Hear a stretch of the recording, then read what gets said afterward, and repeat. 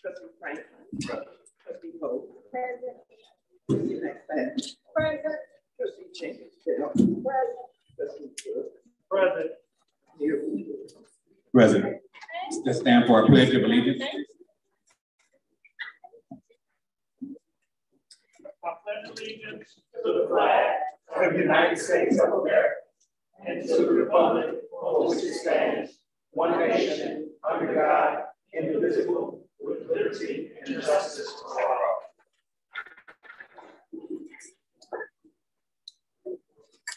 General comment.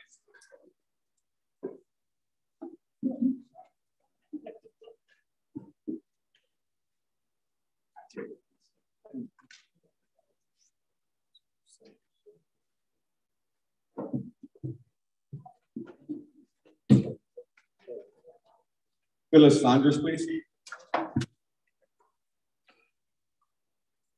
Good evening, board trustees and residents. I'm here representing the Block Club of University Park, Illinois. And I just want to say that we are going to be giving our Heritage Showcase at 227 Money Road on Saturday, this Saturday, the 18th. Some of you may have already received your invitations or the flyers. Okay, it's going to be from 1 o'clock till 5 at, it's actually St. Mary's Church in one of their rooms that we're going to be using. So please come, enjoy food, entertainment, and fellowship. Okay, looking forward to seeing everyone. Flyers are here and on the table over there.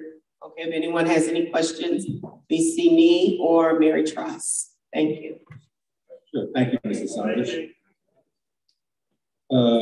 Ms. Melly.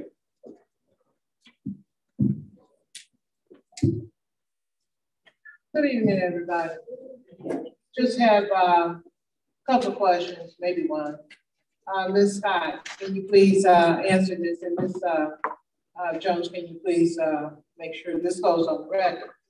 And maybe also our lawyer can answer the question also. Ms. Scott, are you, as the village manager here in University Park, are you going to be Mr. Rudez's campaign manager? No, I am not. Okay. Are you going to allow any of the staff that work in Village Hall go out and campaign, work the polls that we pay here? We pay here in Village Hall. So the reason why I asked, let me tell you why I asked. There's a conflict of interest. When I hear from good staff, good sources, that you are going to be Mr. Rudez's campaign manager, I have to ask that question, and that's why I'm asking Ms. T, and that's why I want to hear some type of rebuttal from the lawyer. Can that happen? Is it fair for, is it a conflict of interest, I should say, for the village manager to go out and pass out literature, be a part of the mayor campaign?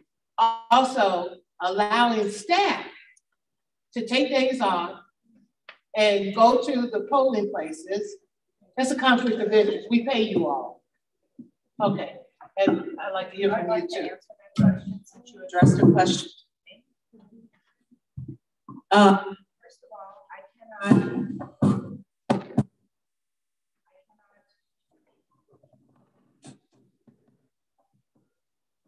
I cannot control what an individual does on their off time. They're protected by the First Amendment, right? There's certain protections that the Constitution provides for those individuals. So for me to tell a staff member that they can or cannot work for anybody in their off time, whether it's the Will County Executive, the Cook County Board President, the mayor, whoever, I'm not gonna subject myself to a lawsuit or the village. So with that being said, I am not assisting the mayor with this. I'm not the campaign manager. That also has to be disclosed if I am. I am not the campaign manager for the mayor. Okay. Can you answer, can you speak on that? And I'll tell you again, it's a conflict of interest. Don't give me no 3 minutes. The bar is on electioneering while they're working, okay? So when someone is on their own time, even if they're an employee here, they could support any of the candidates. The bar is when they're working. That's considered electioneering. That's what the bar is on. So if somebody wants to do something on their own time, you may think it's a conflict of interest, but they actually have that right, and it is considered protected speech. So for that purpose, yeah, if they're working and they're trying to do that, that's the bar. But if they're on their own time, if they've taken a day off and they want to hand out literature for any of the candidates, there's nothing that the village manager or the village can do to stop it. I'm talking about actually working in the polls. Actually being in the polls and working. If they are working on their own time, if they are not on village time, we cannot prohibit them from doing it on their own time. Okay. They're not on village time. And so they can take days off. If they have days off and they want to take days off, they can take days off. Okay. If they have vacation days or days that they want to use, or they want to take those off, so like I said, to do anything for any of the candidates for mayor, not just the current mayor, but any of the candidates, you can't prevent them from doing it. Okay? Okay. Thank you, Mayor. Just wanted to Okay. no, thank you. Thank you. That concludes our public comment section. Business discussion item. Okay, we have a presentation. We're gonna go right to the website, guys. A TOD study. RTA, please don't keep a long thing, okay?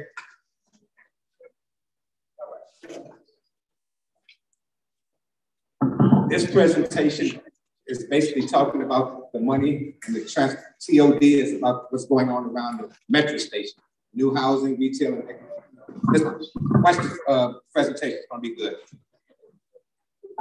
All right, thank you, Mr. Mayor. Store. Come on. Okay. Can everyone see it? Feel free, everyone, to come closer to the mic. Hi there, my name is Robert Morris, I'm a senior analyst with the RTA, which is the Regional Transportation Authority.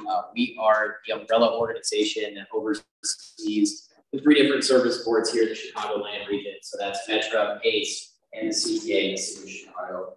So this project came out of our community planning program that we offer technical assistance for any municipality within the region to apply to us.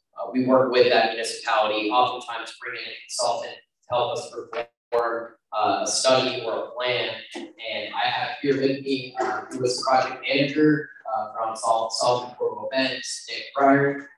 Introduce himself, and he will go ahead and run us through high-level presentation of the transit-oriented development plan for University Park. Hi, once again, I'm Nicholas Pryor from Sullivan Portable Events. I think first off, I want to thank everyone from the village. I want to thank the RTA as well as some of our partners. So in addition to Sullivan Portable Events, we had Sam Schwartz and Goodwin Williams Group as part of the team, as well as many, as well as many members of the Village of University Park staff. There were a lot of meetings, a lot of time, a lot of input into this plan that I think you'll see. So I just want to acknowledge everyone's time and contributions to this effort. So as the mayor said, this is focused right around the Metro Park Station. So you can see the Metro Station right here. This is University Parkway. And then we have GSU and then Vermont up in the top part of the image. This is where we think the most potential is for this transit-oriented development. Obviously, it's right next to the train station, and it's right in between GSU and the industrial development. So it's really well positioned for new development. So this has been a long plan. It's been started in October of 2021, where we started doing a lot of our research. We've had a variety of community meetings throughout the process, and then we're right now in the final plan coming into the city for adoption in February. So as I said, we had a lot of community engagement, those 3 workshops. That's what's shown here on the stage, both virtual and in person. And a lot of different activities, a lot of conversation about what's appropriate for the site, what the community needs, what the future vision of University Parkway is. And so you'll see that reflected in a lot of the work.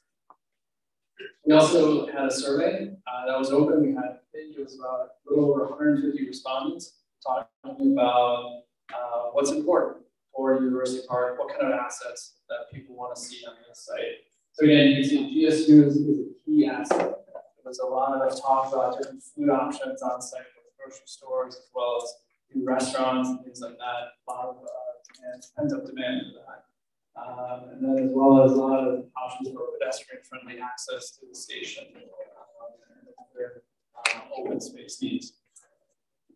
So all of that engagement wrapped up into what we have here in the community vision, which is really about building a next generation station area with modern amenities that meet the community needs, that maximize connectivity both to and from the station, and providing diverse options for housing. You see the lower left-hand corner, and improving safety. We'll get to this in a minute. We have Sam Schwartz, our transportation consultant, do a lot of safety analysis, both in the station area and throughout University Park, and they have a variety of suggestions. So, and then lastly, a welcoming public realm. I think everyone loves open space, loves kind of this nice kind of at least being outside when you can, when the weather allows. So, in addition to a lot of the community engagement, we had Goodwin Williams Group do a market analysis, which really looks at the viability, looks at the demographics, and the future trends of real estate in the area. And I think one of the key aspects of this slide is the chart in the lower left-hand corner that talks about the population growth that's projected for the area. They also dug into the individual types of real estate in and around University Park. And I think the key part of this slide is, one, all the industrial development bringing all kinds of jobs to the area, but also the residential real estate. A lot of it was built around the 70s and 80s and is predominantly single family homes. So as we think about the different types of people that are coming to University Park, they need diverse housing options that aren't quite in the marketplace now. And that's what creates the opportunity for this development, this transit-oriented development. So, as I mentioned, Sam Schwartz did a lot of transportation analysis. And what you're kind of seeing on the map is, it's a little faded here, is a map of University Park that they identified a lot of the hotspots, the safety concerns in different intersections in and around University Park. And they went through a lot of, came up with a lot of recommendations for improvements to those intersections. Things like bike lanes, things like pedestrian crossings, things like improved signalization that will help both traffic flow, but also traffic safety in and around both the transit development and University Parkway in general. So all of that comes to this slide right here, which is on the left, you see a conceptual site development. So you can see with retail and commercial down toward the University Parkway. Closer.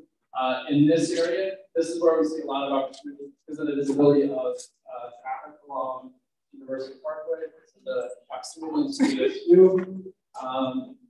And then we see an opportunity for a boulevard to provide additional connectivity to the station. We talk a lot about access to the station, particularly when there is a train on the tracks. And so we think this provides additional connectivity to that. It might relieve some of the traffic. And then moving up, we have a mixed-use area in the middle of the site, as well as some additional open space and some more residential. So that's kind of the conceptual organization of the site. And then on the right is more of a technical organization of the site where we break it up into individual parcels, land use, as well as showing the streets. So this is that land use diagram translated into physical development. So you can see here we kind of illustrate the roads and some of the potential development sites. We have outlined that we are considering for the first phase, which is right around the station. As well as see some of the open space and other amenities that we envision. Now, this is just kind of illustration for illustration purposes. Obviously, it'll take time to get here, but we think that there's a lot of potential for this development to happen. And as we zoom in a little bit closer, this is the central open space right next to the station. So the station entrance is right here, and we're imagining a nice large open space that would accommodate a variety of different activities, things like market fairs or pop-ups, as well as some kind of sidewalk cafes. I think there's a lot of potential for this, particularly right next to the station. You can imagine stopping here for a bite to eat or a bite to drink as you're getting on or off the station. So I think there's a lot of potential. The other thing that came up in a lot of our, yes. Well, just so I can follow the map, can you let me know which north, south, east, and west so I can get my. So yeah, no problem. So I can envision it. Sure. Yes, to orient you, so in terms of north, south, east, and west. So this will be the station. North is going to be that way. Okay. It's going to be up in the upper left-hand corner of the site, and then. So University Parkway would be in the lower right-hand corner of the site. Okay. So this is, if you're familiar, this is the existing parking lot for the metro station. And then the east lot, yes. Yep. Yep. So you can see that here. So this is University Parkway, that way is north. We're looking at this part right here. that help? Yes. I was a little lost because it's, and Miss Millions too, I thought the road was that a University Parkway is a east-west, so I guess is that the east-west road that you were pointing to? The beige. The back, because then on the south end of that would be Governor State. I guess that's what I got lost at. Green. This is Governor State here. Okay. This is the University Parkway. Okay. Here's the existing east line. Yeah. Now I got you. Okay. Got you. And the existing station. Got you. So okay. If you want to orient yourself around this pool, you can see the pool is right here. Not pool, but it's water feature. It's right here next to the station. Look at this one. Where's Cabana, please? According to your map. Cabana will be up here. And that's the west side. Yeah, that will be the west side. Off of Governors Highway, between Governors and Cicero.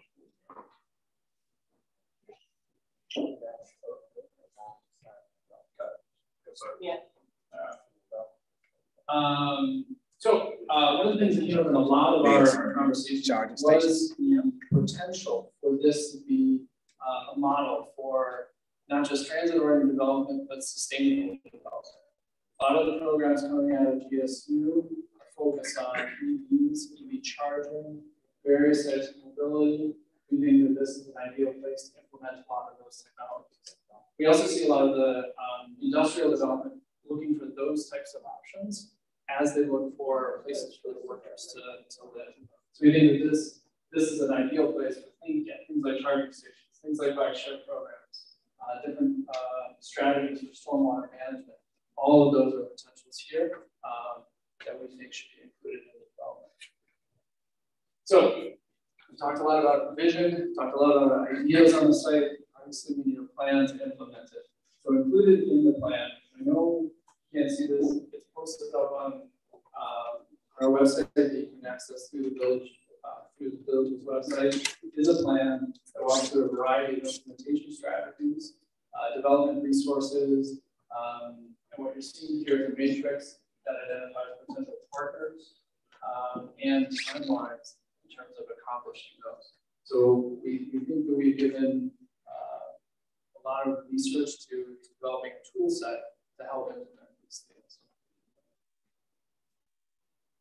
So finally, conclusions and next steps. So obviously we're here, step one is we're presenting for official adoption and approval for the plan. I think from there outlined a variety of implementation steps. And then lastly, Robert and the RTA have identified University Park for a special financing district. So they've identified funds to give to University Park to figure out an appropriate way to finance this development. So to do a more targeted research, more targeted effort to determine how to best implement this plan. I don't know if I covered that correctly, Robert, but yeah, I can add on if you have some questions on that. Yeah. So with that, thank you, and we can take questions. If I'm not mistaken, you all did this presentation several times before. And then when you all want to build up, did y'all ever decide on if they were going to purchase that land? What is it? So we don't own it. The village is not owner. We are supporting the idea. And work with I can't hear him. Correct. Go on this land. And I think part of the next steps will be to reach out to the others and themselves.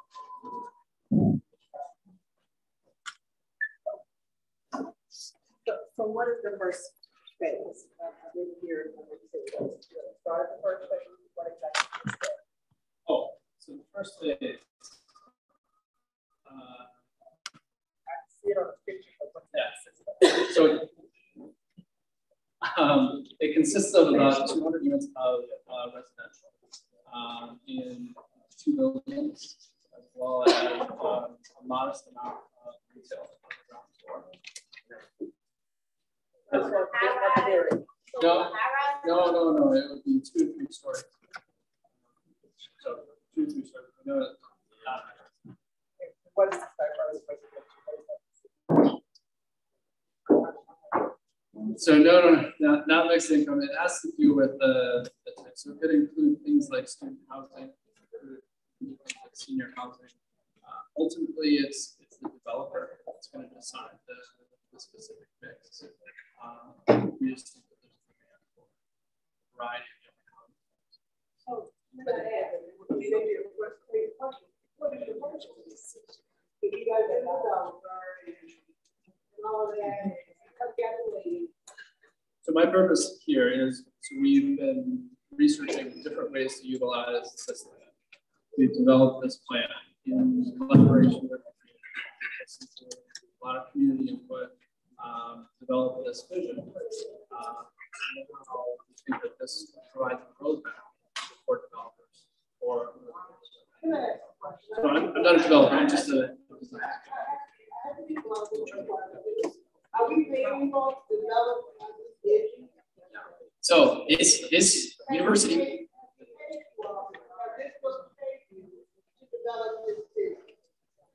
The village has not paid the RTA. The RTA has awarded the village a grant in order to complete this. There's a local match component that was 5% of the total contract. I don't have that number in front of me right now, but we have, this is our program is a community planning program. So this is what we do throughout the region. Now our purpose here is because we want to be able to give the village the tools to implement the vision that the residents and the village wants. So we embarked on this planning journey and we're presenting to you the final plan, and we're asking that the village discuss this plan and move it through the adoption process. So you want to questions? Village of trees. Yeah. I got it. Okay. I didn't see anywhere where y'all address the roads and streets. Students have that one thing. Yeah, we can go back to that slide to talk about that a little bit more in depth. So the plan recommendations actually, it does recommend adding, if you can go back one.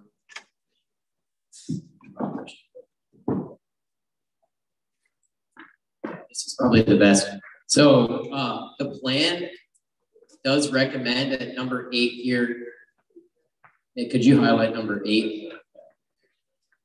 Plan recommends aligning University Parkway with the entrance of Governor State University and adding a signalized intersection. Okay. Right No, a signal as in like a traffic signal, a light. Okay, right. I'm saying the road is not going to be extended. No, that would be a new drive. Or a new drive. Correct, yeah.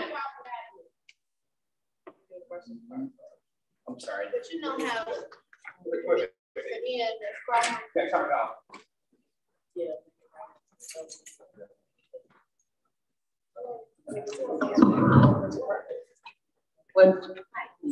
What we had discussed in the public hearing is on the northern section of this development that we would create a road for possible ingress and egress all the way over to Crawford Avenue that sits on the east side, you know, in University Park, rather than turning left Crawford Avenue. y'all don't put one through the golf course.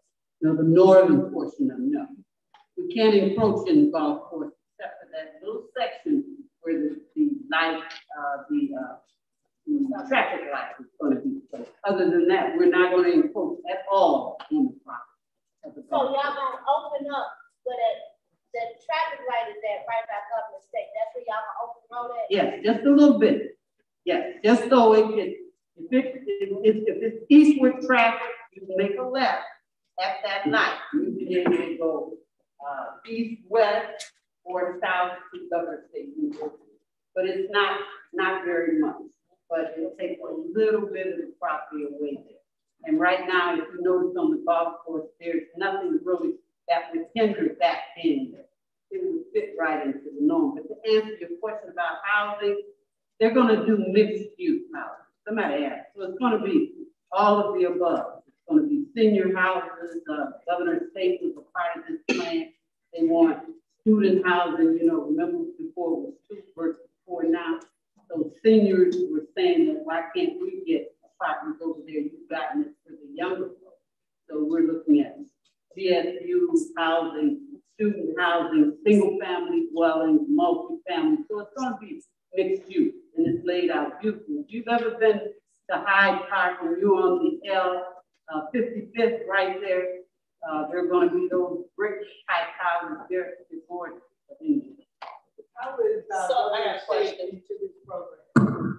Pardon me? How is Governor State into this program? They're just one of the advisors that was on the board. We had a committee. Yes, and they were just a steering committee. They were just, they gave their opinion. Pardon? They're not gonna participate financially. Well, the point is that 2 owners own that land, 44 and 33, about 70 plus odd acres that's independently owned. And how we're doing this is developer, in fact, and one developer that wants to build an indoor, outdoor theater on the property according to.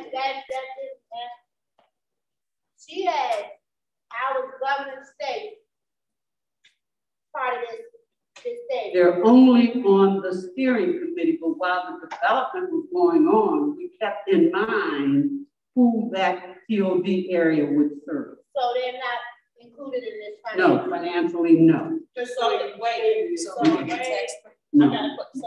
I have is what exactly is the needed from University Park financial wise? We got numbers, and then what you get back? What's the profit? What's benefits? Yeah, that's a great question. So that's something that this plan, that was not a part of the scope of this plan. The purpose of this was to create a vision, to listen to the residents, to listen to the people here, listen to Governor State, all the different people, the business community. We talked to a lot of the businesses here to see what the vision was for the village here at this site. So one of the things that Nick mentioned at the very end, and this is kind of like breaking news here because it's going to be announced at the RTA board meeting actually tomorrow, or on Thursday, I'm sorry. But the University Park has applied and will receive another grant to do a special financing study to find that answer to that exact question. What's needed here? What's it going to cost? Where's it going to come from? What are the tax benefits? What are tax liabilities? All of those things. We didn't have the answers to that within the scope of this project. And that's why we're excited to be able to do. We're kind of calling it a continuation project or an implementation project to be able to give the village the most transparent view of what everything's going to cost, how they're going to be able to get it done, and what types of incentives or different tools that they can bring to the table to be able to get a developer here to make it happen, to fulfill the vision. So you stated that University Park is running a grant, and it's a matching grant where the village will have to match 5%. Does Governor State receive the grant, RTA grant as well? That can be used. No. So we work with municipalities, so cities, villages, townships even. But no, Governor State, they participated as a steering committee member. You can pull it back up our steering committee. I can just like give you an idea. We had business community, Dot Foods, GSU, Trustees. They're going to benefit a whole lot, and I just wanted to know. So we're going to have to match grants and that Governor State school paying a lot of taxes into have to apply for a grant as well, where they should be asking for the same thing to get that area developed. Yeah, that's a great point. So that's something I.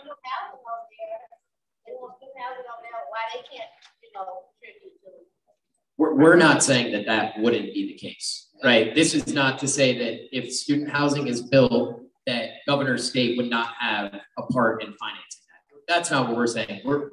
We're saying that when we listen to the residents, the institutions, the business community here, that's what they told us. They said, we don't have student housing. We need student housing. We need more student housing. We need senior housing. We need townhouses, condos, apartments, restaurants, retail. That's what they told us. And so that's why we created a plan that represents the vision of it. Okay, who are the community you see and the residents that you went to discuss this? Because I'm part of a resident and community, and I didn't know. You know, so I just want to know who told. And when I started with homes and senior business and schools, and we need grocery stores, we need a lot of more stuff, right? Buildings, right. So the grocery stores was a hot topic throughout the planning process. I was part of the market analysis, looking at what's feasible, all that kind of thing, and that is in the plan. And so. The plan ain't finished. So you can start before you finish the plan, as you say. Because you want ahead. You can start. This was a public process. This was a public process from the very beginning. This is actually a conception, okay?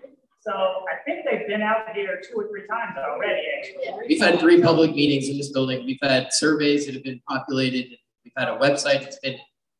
Our project website has been on the village's website from the very beginning. We've had live streams of our public meetings through the village channels. So yeah, so what they're giving you is a conception. That doesn't mean what it's going to finally look at as a final project. They've done this throughout a lot of villages, and you know, I haven't worked with them, but we have other attorneys in the office who've done that. It's a conception. The idea is that there's 2 phases. You've been really selected, the way I see it, is 2 grants. One grant says you do the 5%, but then you get the financing grant that will help you figure out how to raise your 5%, is what he's telling you they've got there. So the way I see it is that actually your cost for the village is probably much less than it would be for someone who doesn't get that second grant, per se. But remember, this is a conception. The idea may be a student housing, but it may not be all student housing. It may not, the idea is to do an improvement to an area that you see an improvement. But in regards to, I know you asked a question about, you know, you're a member of the public and you've never been involved. I was sure that they've been out here at least 2 or 3 times. So this is the 4th time. So, you were there for it? Oh, you guys were there. Okay. So I just wanted to be known that they actually have come out here. Still at this 5% that we got to come up. I just want to clear up that 5%. So the 5% was for this plan specifically, like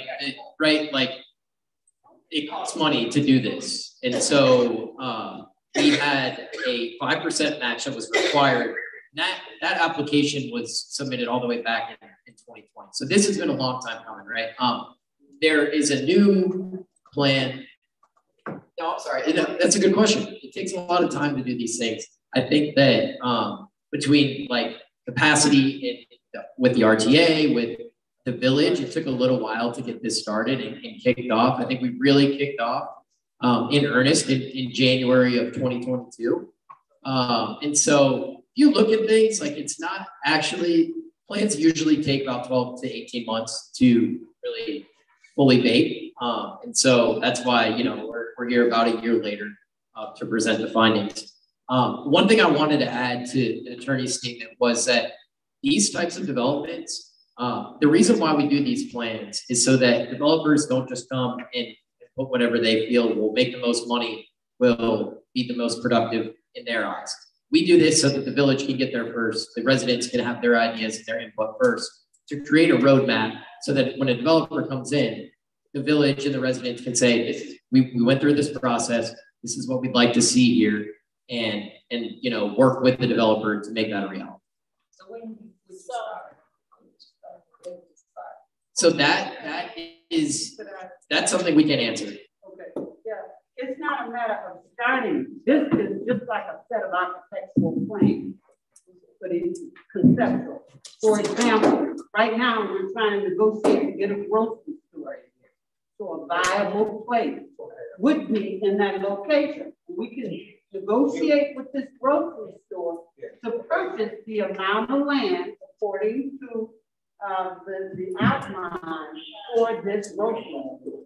Or there's an indoor-outdoor theater that is solicited.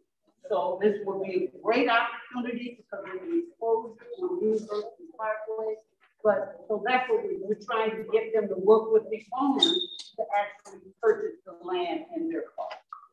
So the village at this point does not have a source that would purchase 70+ acres for this. So rather than to wait until whatever, we're trying to get the developer to purchase from these landowners.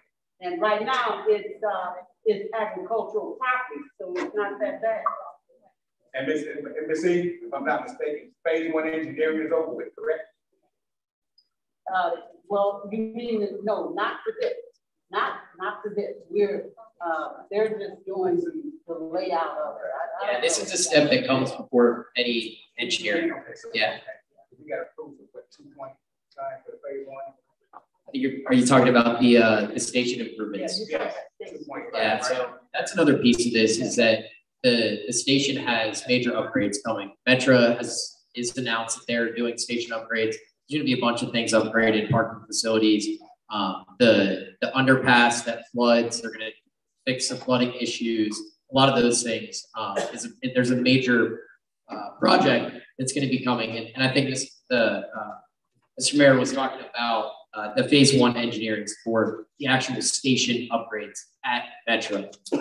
They're also going to be adding, I think, a employee area because it's the end of the line that employees need a place to kind of congregate. That's on the west side, correct? When is this happening, Mayor? Have you heard about this? It's in the process now. So, Have you heard about this? Yes. Yeah. Yeah, you were at all the workshops, Ms. Mayor. You were all the workshops. I hear about stuff at the but I mean, it's getting ready to start real soon. It's already started. Yeah. so basically, the developer's gonna have to purchase the land that they want to build on. Yes, this is what it's looking like now. So we don't have to purchase the land. As of now, no. But Right now, the developers are factoring that into their development cost. And the landowners cooperate.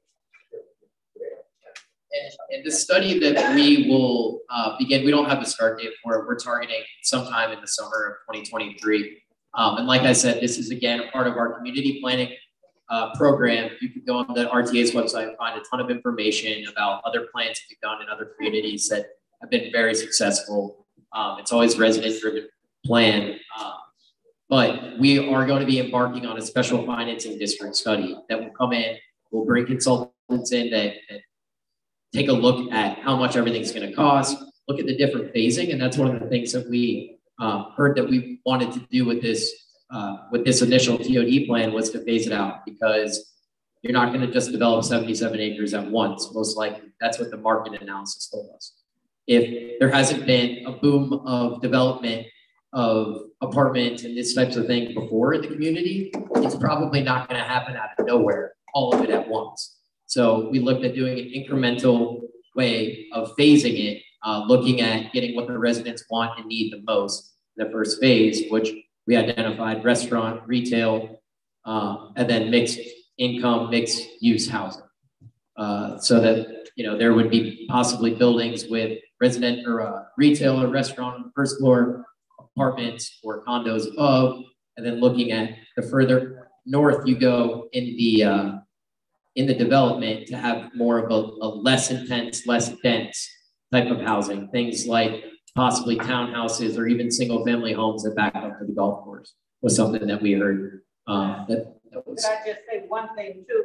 With the number of jobs we have yet to fill with the development we continue to get out of here, it's like taking $1, and I'm sure you all have heard it, rather than to circle it within your community 3-4 times like some other cultures. Because they don't have places to live, they take that dollar and go back out. So we're trying to, it's going to be an increased ridership, especially with the Metro dollars that have been approved and the types of money that are going to be spent on Metro. That parking lot and the repair of that is going to be substantial. So this was mirrored with the development of the Metro parking lot, and hopefully we'll have them too. This will be like a common area for residents in University Park to have, because there's no such place.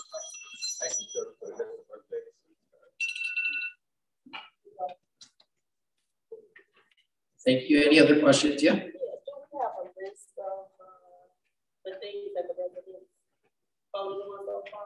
Like the specific Survey results? Yeah. Yeah, we do. There was a slide where we wanted to kind of go through quickly, but we can go back to that.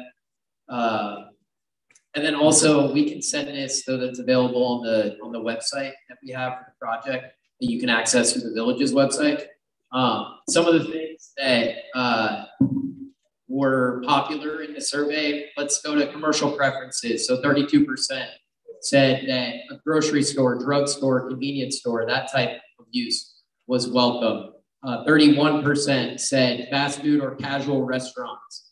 13% for community support services.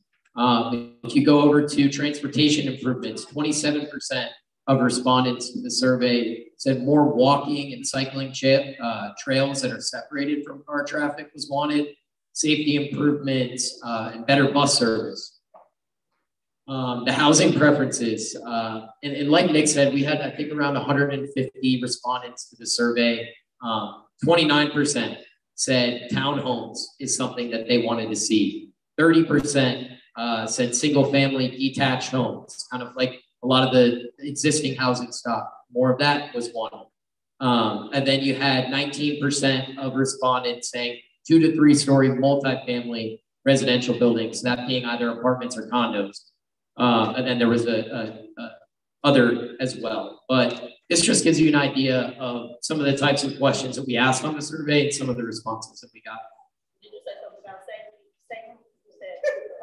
Yeah, so the transportation improvements, a lot of that was talking about safety improvements for pedestrians, people riding bikes. And we heard a lot throughout the process about the problems at the crossing. Over and over again, problems at the crossing, problems accessing the station, turning left, turning right, both at the station. And that's one of the reasons why we suggested adding another drive there that connects through the university and adding a light to help alleviate some of those traffic congestion issues. And there was no way to roll all the way down the whole University Parkway, the whole way. I'm sorry, can you say that? The whole, there's no way to hold the road all the way down. East and west, the University Parkway, expanded.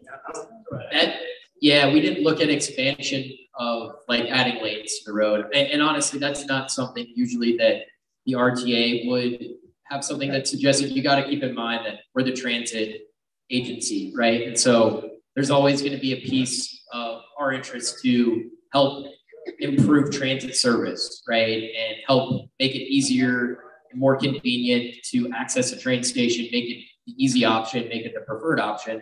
We want to make service the best we can. We want to make access the best we can to the station. There's still gonna be a problem right there.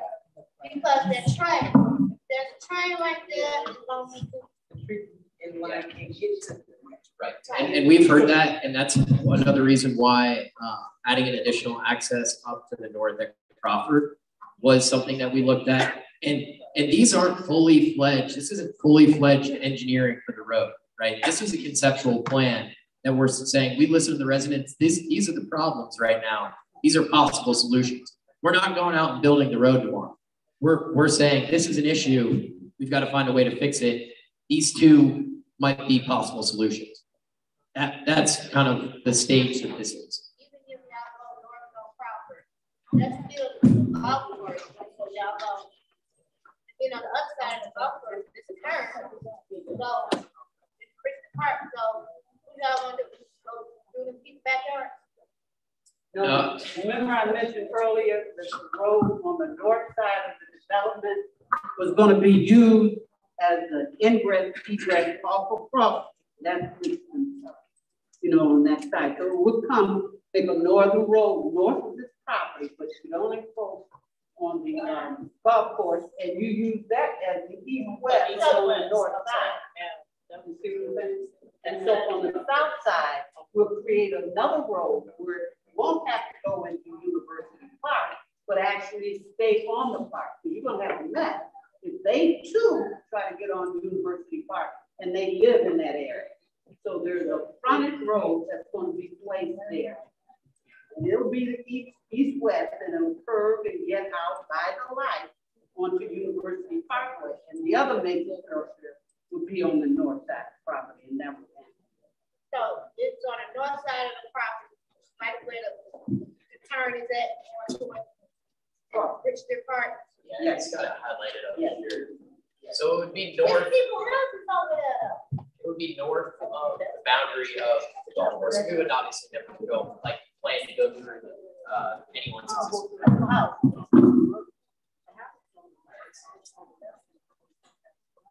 Any other questions from anyone? Off we go.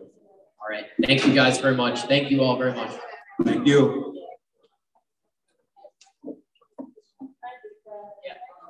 So, man. Yes, sir. So I think I heard Miss E say that this was in a hearing. Did I hear that right? They had a public hearing on this? Yeah. That's what I thought. Yeah. Pre-public hearing. Okay. What was the outcome? Was it a lot of red? I'm not just public meeting. I don't know about public meeting. Surely it was a lot, surely. Oh, that event. That event. Okay. Yeah, I don't know about call it public hearing. Public meeting. I wasn't there for it. I knew you guys voted, so I don't remember that.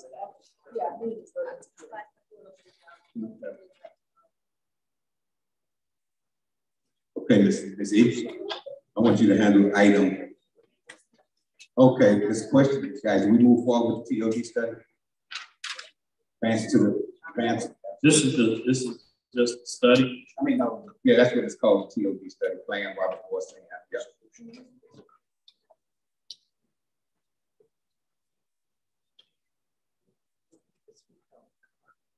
Yeah, that's what we're going to do, coming forward.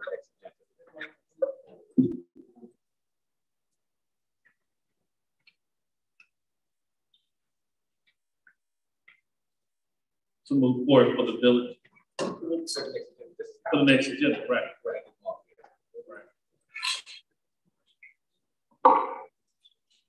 Any objections?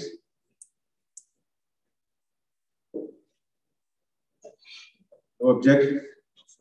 All right. Move forward. Okay. Thank you, guys. Thank you for your time. Thank you. Ms. E, we're going to go to item 5.1b. I'll let you handle that one, please. Leo.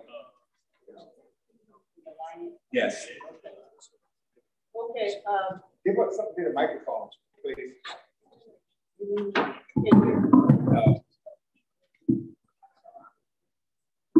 Okay. All right. Production distribution company is Commonwealth Edison's second largest independent contractor, and they are a minority company. They've done a lot of adjacent communities, but what we had them to do, they work with public work to get an idea of the lighting capacity that's needed to further enhance the lighting. And the proposal that they're submitting summarize our current total annual wattage as per Commonwealth Edison. It, based on the anticipated number of LED lighting and poles, it gave the new kilowattage of hours and the annual savings based on that. And based on energy savings with these LED lighting, there's a 70% energy savings, and that's major. You can imagine the village is given, every municipality is given X number of wattage per on their bills. And if they use beyond that, the village has to pay for it. So in this case, the village was able to receive a rebate from Commonwealth Edison. They made it available to municipalities. Some took advantage, some did not. This particular program allowed the village to take advantage of that. The total project cost to do what we're asking to do on our lighting was $268,265.50. And we got, we will be getting a $93,093 rebate, which would mean that our net cost for this project of lighting would be $175,172.50.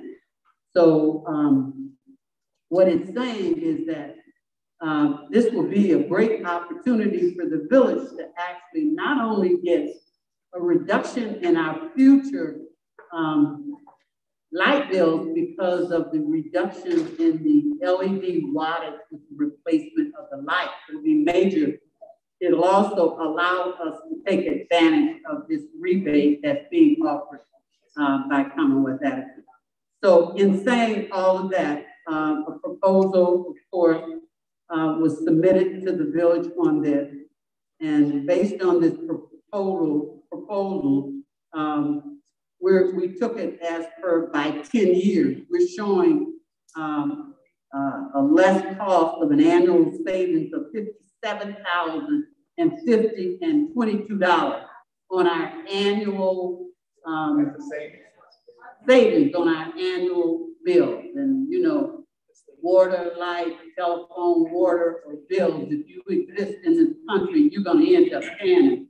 So this is a substantial savings of an annual amount that exceeds $57,000. So if you do the math, do it by 10 years, and that's a substantial amount of dollars. So what is being brought forth tonight is they're asking that this project be approved, and it's the next meeting project be approved so that Public Works will work in conjunction with this contractor, which is Production Distribution Inc., and they will be installing some poles. They will be replacing LED lighting throughout the village.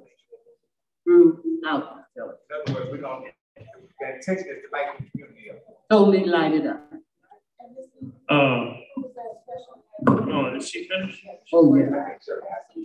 Okay. And we got something else of which we will pay $0 for.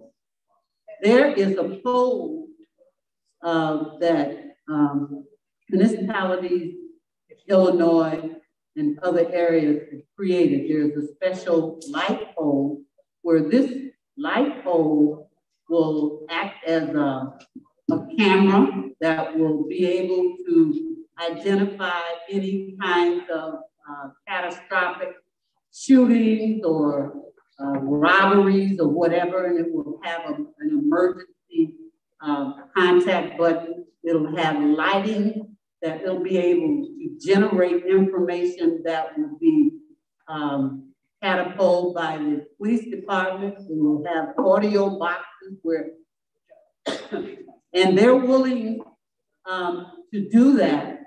They asked the village, and we never did say anything, but they're willing to give us that free to let us be the sample so that other towns can come to University Park, the intelligent pole.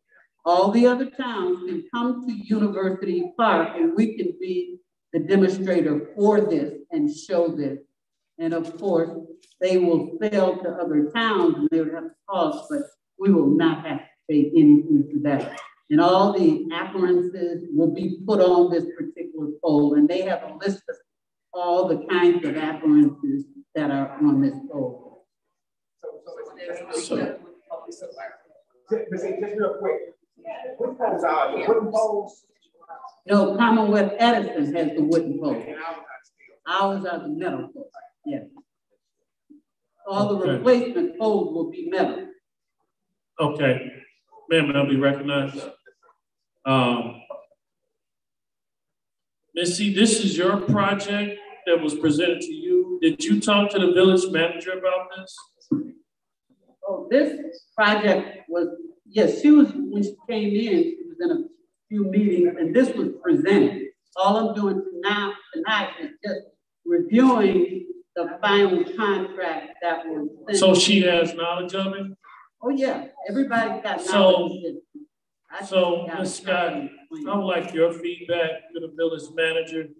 And let me just give my one objection tonight is that when I see on my agenda that it is a presentation for Cleo's Down, President Production Distribution Company related to the lighting project for municipal streets lighting, I would like to see the person there. I don't want to hear Ms. P. He didn't know to come tonight or on the 28th. So. Well, he needs my vote. He needs my vote. Now, if he has the 4 votes to pass, so be it.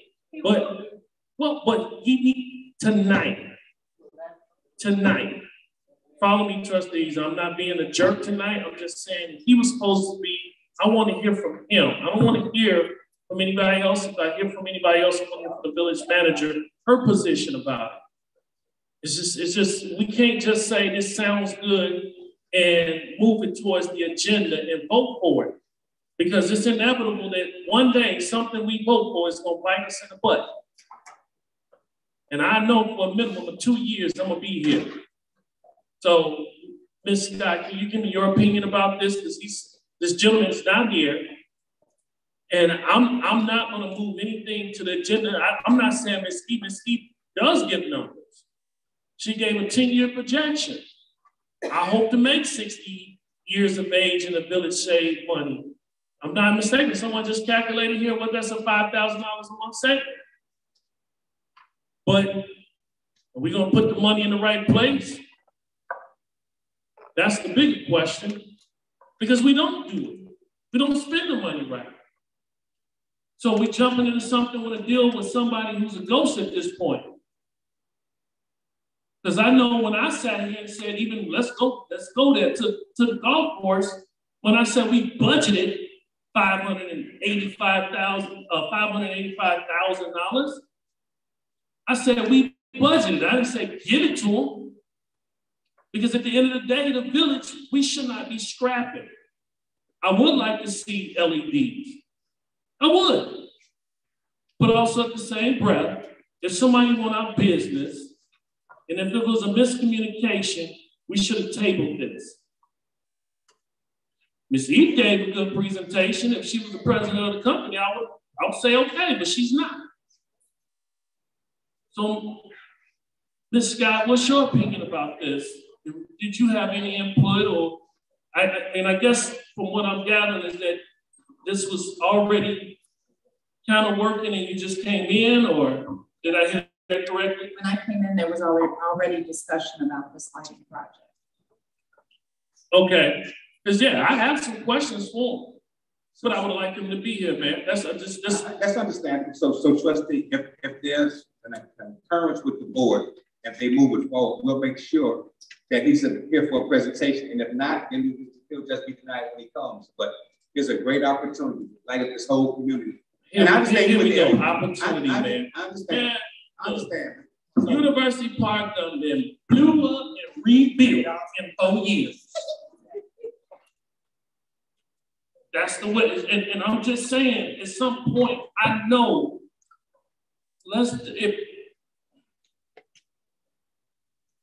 because here's the thing, the next meeting is supposed to be the consent agenda. Why pull it off?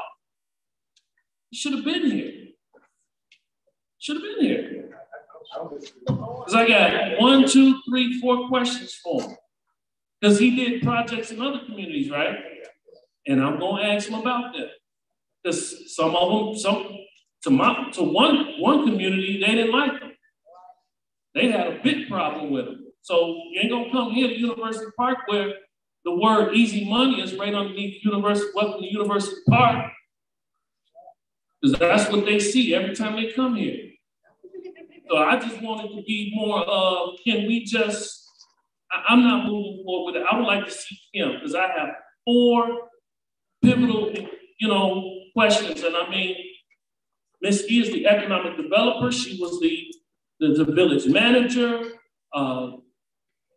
Ms. E has been with us for 4 years. She's gonna tell you everything, but it's also at the same time the responsibility of the company. If they wanna come here, if it's my company, let me do it. EO's distribution and related life project, they give it to me. I'm just gonna have Ms. E go ahead and do my presentation and go out. So no disrespect, I'm just saying, he should be here.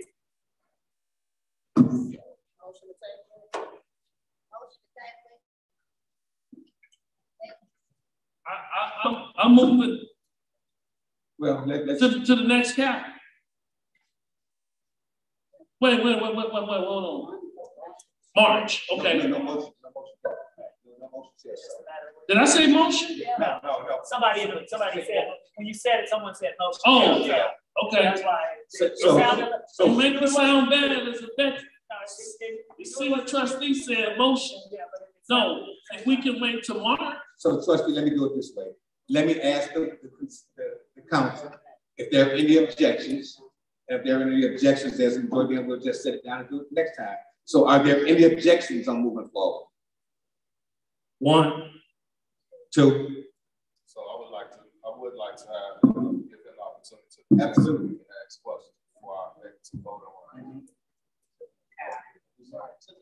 Can we hear what he's saying, please? He's saying that he would like to also make sure that he has a presentation to get a full understanding from the horse's mouth, which makes all the sense in the world. Absolutely. It might be our mistake on telling them which meeting to attend. We did have that discussion that you talked about since then. Oh, you didn't know it was going to be on here? Because we did that, because I was in on all of that. And we had mentioned him coming before the board. So I don't know if it's miscommunication, why he's not here, but I agree. We had told him he would have to come before the board. So it may be miscommunication. So we should hear from him. So he goes into details about this whole. So what matter if you guys might hear? You want to move it forward and then have a conversation? No, or you just want to have it to the next time. Next time, that's the consensus. No problem whatsoever. I think it'd be very informative for everyone. Right. Details in presentation. Absolutely. All right, so we'll do that. We'll schedule Mr. Production Light Company for the 14th of March. All right. I know time is an essence because that's money. Right. And I know the next rates are going up, so we're trying to lock it in.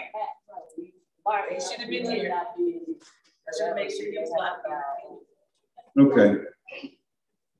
So we're going to do both of them, 5-1C. So we're going to have both of them. We're just going to take Mr. Bass, and we'll have Frank here as well on item 5-1C.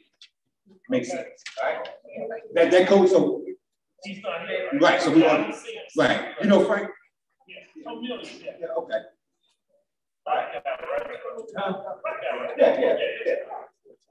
Yeah. So we'll move both of those to the cow for the 14th. So we invite our residents to come here and participate. Okay. Discussion resolution of State of Illinois Enterprise Zone modification. Let's open the door. I just wanted to add something about this so you're aware of what this is about. So the Village of Monee is adjusting their share of the Will Cook Enterprise Zone boundaries. This will include the removal of currently included parcels to allow for the addition of several parcels towards the northeast of the village. Overall, the village's total portion, which is Monee, for the enterprise zone will not increase. This does not impact University Park, but due to the village's participation in the Will Cook Enterprise Zone, all member communities need approval for the modification. So this is just a formality that we have to go through because we're a part of the enterprise zone. All of the communities that are involved have to vote on this.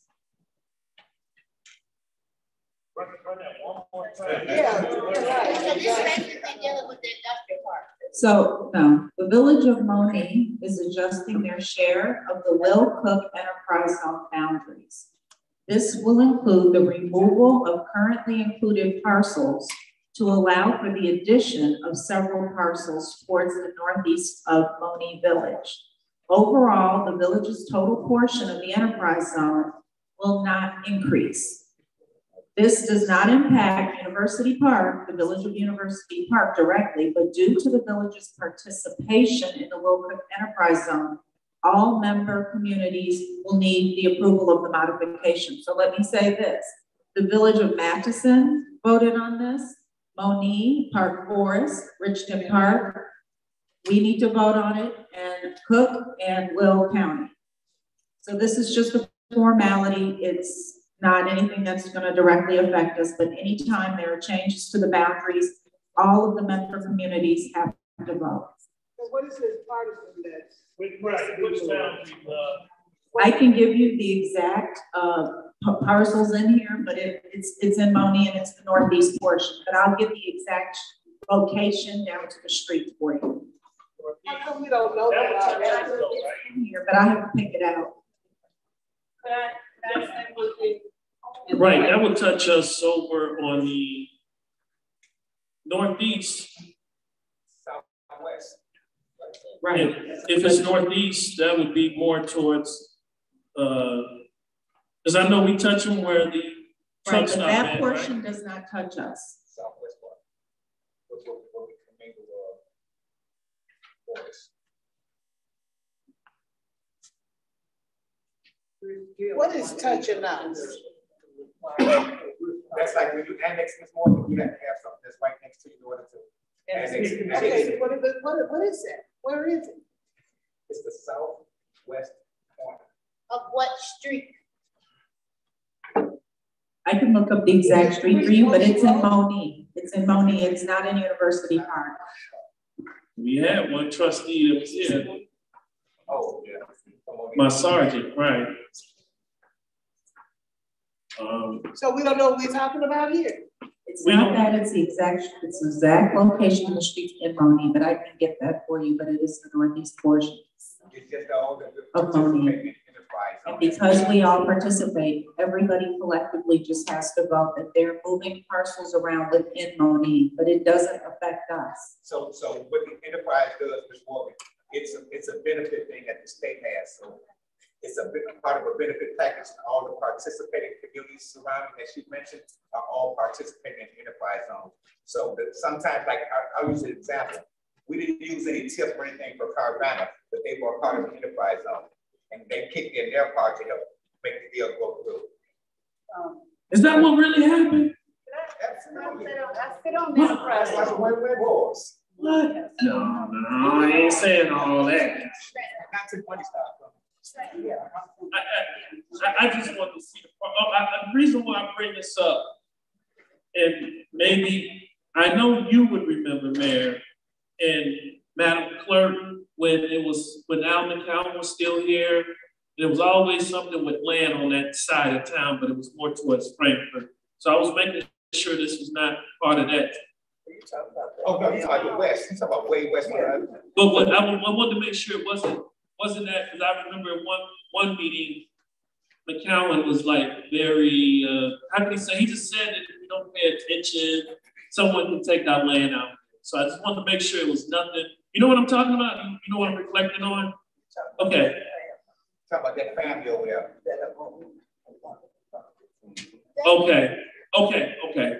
Okay, I just wanted to make sure it was not the same scenario. Okay, gotcha. Are you talking about down State Road? It's in Monique.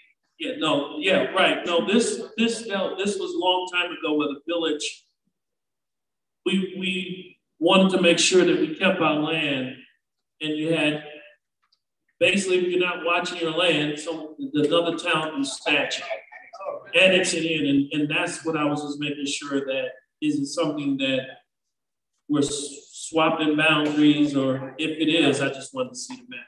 No, we're not swapping boundaries. It's specifically in Maumee, and it's nothing that abuts us. It's within their boundaries. It's nothing that abuts our boundaries. So it's not up against it. It's inside their boundaries. Okay. Okay. And it still gives us 1 acre Claywood, so we're under the 15 acres that's a part of the WUPC enterprise zone. So this is fine. Okay. This is within their eligibility. That, you know, they did a switcheroo rather than using this, they used it right across the street, but it's still their boundary. It doesn't have a northern contiguous boundary or east or west. It's within only. I gotta ask, what is the significance of this being on the agenda? Is there something happening, or is it something that is this done all over? What is the significance? I think it's an annual thing. It's an annual thing, but anytime any changes are made to any boundaries, even if it's not in an area that directly affects us, all the member communities have to vote on it. Maumee can't just make the changes on their own. So everyone has to come together and agree on it. So did you find the streets that I can give that to you. It's not like a street. It's a circular area. It's a parcel. okay, so This is for the purpose of development. I'm not talking to you right now. Okay, but I'm telling you. But I was okay.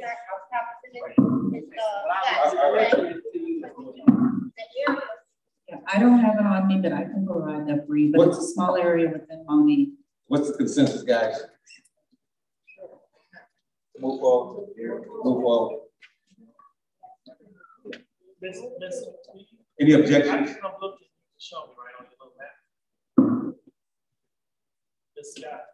Oh, I said I don't have it. I have it in the office. I'll pull it up and provide it for you. I can actually send it to you.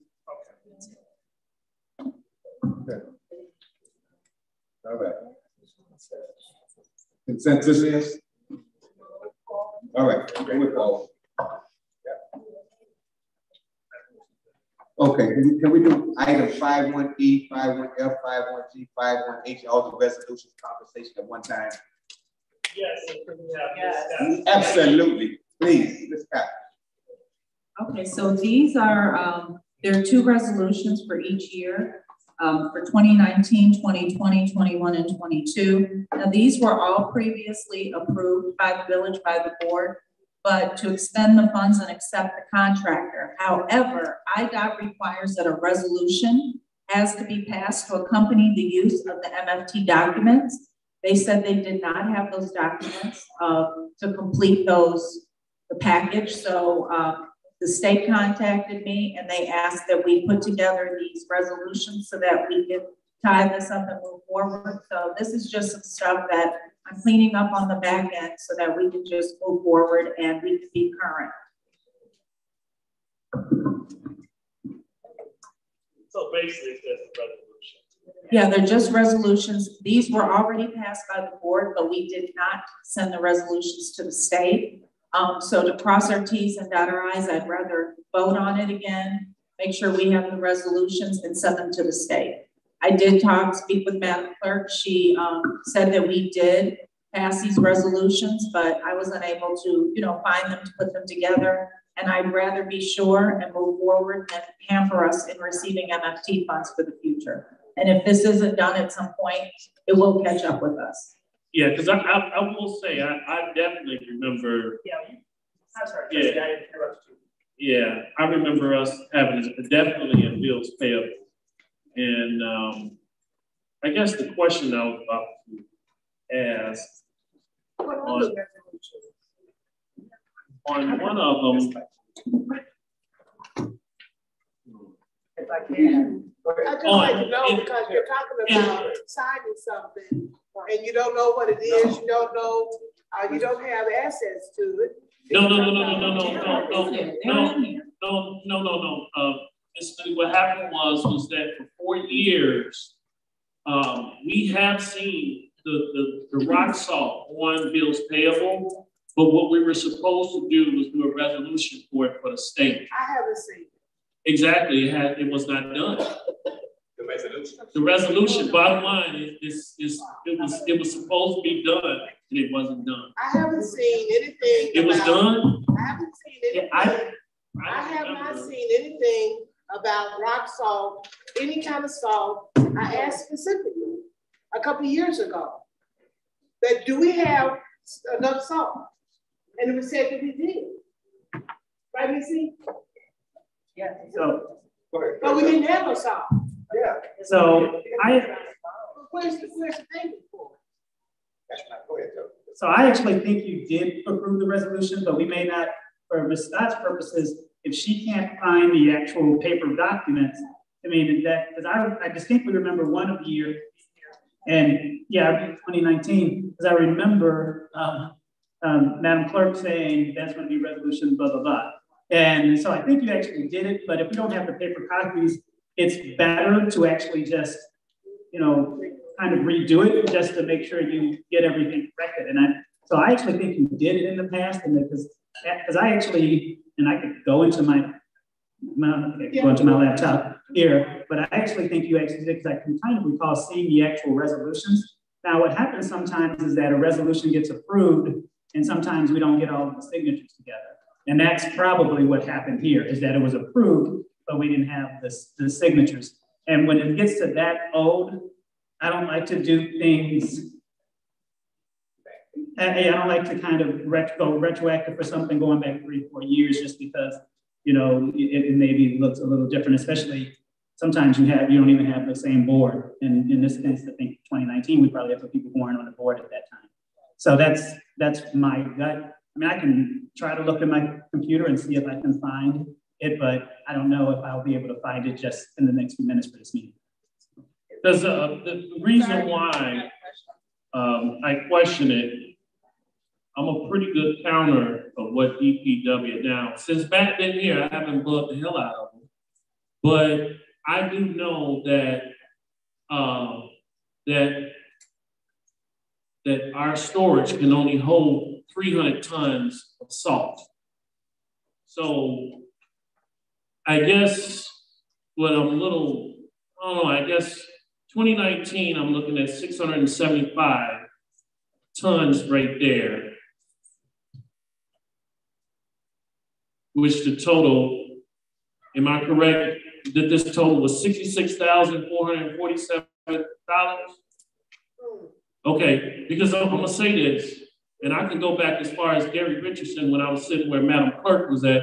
I remember when I was close enough to a mayor sitting by where my eyes can look over. I know that sometimes I see $15,000, $10,000. Now I know quite a few times we did not get our bids in for that salt.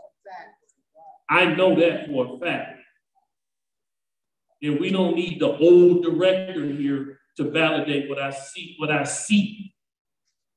The next year I see in 2020 another 675 tons. Now it's impossible that Darrell would use the same exact amount. Except this one, maybe we did get our bids in. This one was $53,156. Now, this is when I raised my eyebrow.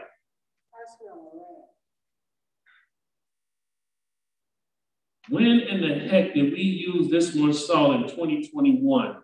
1,775 tons for the total amount of $147,000.8. We did not use that much salt. That means that they dumped and dumped and dumped to refill that salt house. It only holds 300 tons. That's why we need to build a new one. Then the following, this year, this year we don't use, we need 175, 1,100. There ain't been no snow on the ground. Yeah, watch that. So what happened there? That's how it's ordered. That's just how it's ordered. It's just come to order every month. Matt, can you grab the microphone? Yeah, you got to order a certain amount every year. You have to purchase at least 3/4 of it, otherwise you get charged for it. they charge you for storage and all that. This year, when I first came in, there was no salt. I believe it was 400 tons delivered. We had probably 100 tons left, so I ordered more. Just so that, because January, February plays games with snow and all that. Right. So I ordered another 500. So we have probably purchased about 1,000 tons. But we still have a full shed limit. So if we don't use it, we won't have the purchase done at the beginning of next year. But you still have to put a minimum amount in with the state so they can hold it for you. Are there order forms from year to year to year? Yes. When the order is Yes. year? Yeah, Where's that documentation? and Where's the bill? I have the floor, Mayor. I do know that, well, I guess this would be towards Ms. Scott. I know for a fact that maybe 1,200.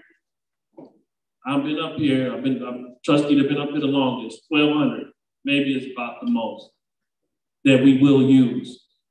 I'm just being honest. That includes running salt down University Parkway and so forth. So I guess, and I understand, Matt, is you gotta know a time in order to drop the salt. I get it. You know, I just know that was kind of excessive for us because that we just, like everything else, we're just not equipped. I gave my opinion. We're using most of the salt out there in Industrial Park.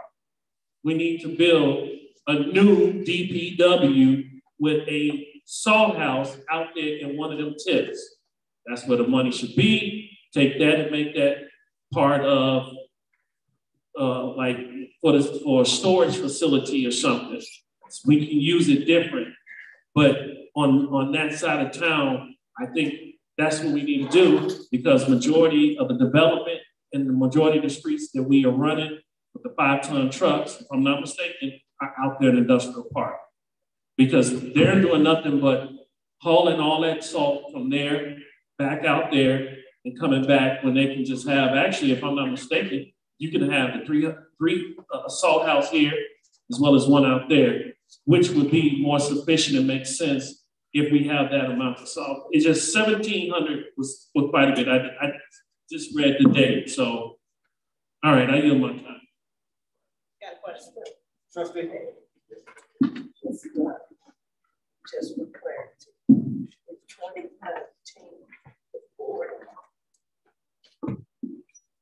in 2019, the board did approve the resolution for the block. I have signed up. Said 2019. Right, 2019. I have been unable to find a resolution for 2020. That was approved. The funds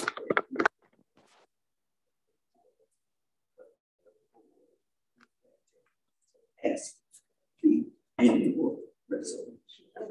And that sounds accurate. That does sound accurate for me because I do remember that. We're always concerned making sure we had allocation. So Yeah, that was it because if I'm not mistaken, the bid came in, or we did a bid late one of those years, and we didn't do a resolution on it. Right, 2021. Right. Or did we do it? Last one we did was in 2019. Last resolution. Okay. So the last resolution was 2019.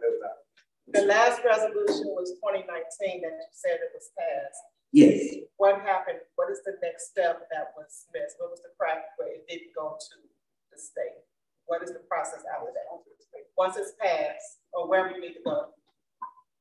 What's the next step that didn't get done? I don't know. I don't know. No, my statement is when a resolution is passed, what is the next steps after that once it's get passed? It should go to the state. Okay. Acknowledge it because see the state being the contract. Right.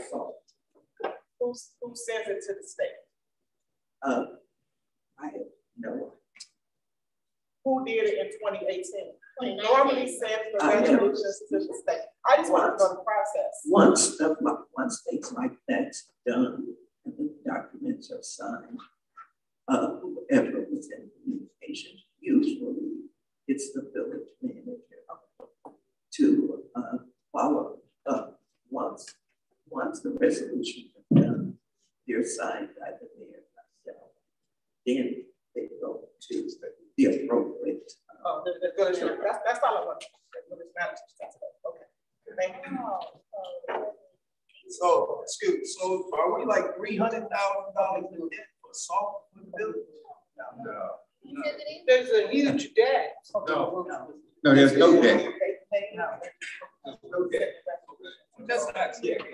No, this is just the formality of the paperwork, and from time to time, the state does audits with all the different municipalities. The state sent an email and said, hey, we need resolutions. We're, missing some paperwork.